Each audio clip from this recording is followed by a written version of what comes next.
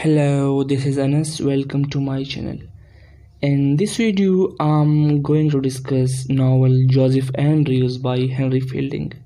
In video, I will go through short summary of novel, analysis of novel, and style, tone, and theme of novel.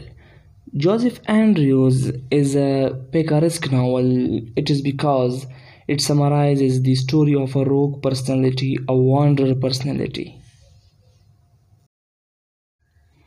In novel, the major characters are the character of Joseph Andrews, who is protagonist of novel, while the antagonist is Lady Bobby, who constantly seduces Joseph Andrews, but he every time encountered it with the force of virtue.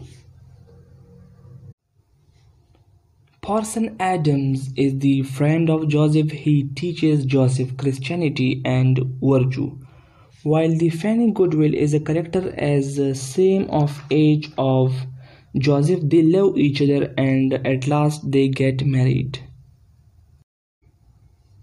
This is adventurous novel and have series of conflicts. The novel is of comic epic prose genre and deal with the subject of love, comedy, reformation of society, and give didactic message.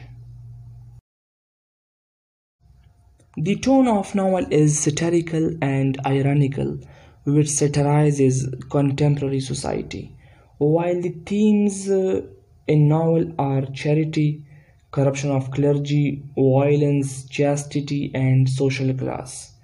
Novel is basically written in third-person narration, and the purpose of novel is didactic, ethical, and recognition of harsh realities.